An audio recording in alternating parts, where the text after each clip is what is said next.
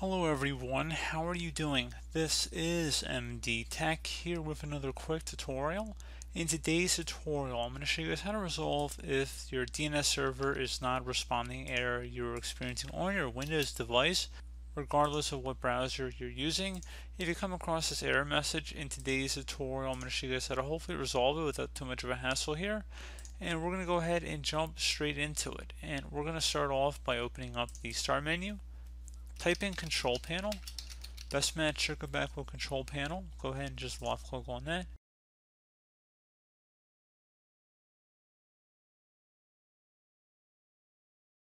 Set your view by to large icons and then select Network and Sharing Center.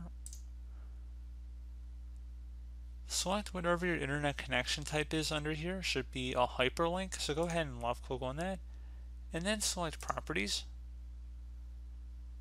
Select Internet Protocol version 4 and in parentheses TCP/IPv4 and then select Properties.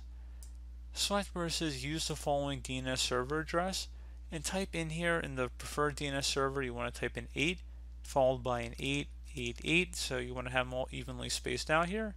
And then for the alternate DNS server you want to do 8.8.4.4 and then select OK.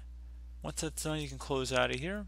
With just restarting your computer, relaunch your browser, and that should hopefully have been able to resolve your problem. So as always, thank you guys for watching this brief tutorial. I do hope I was able to help you out, and I do look forward to catching you all in the next tutorial. Goodbye.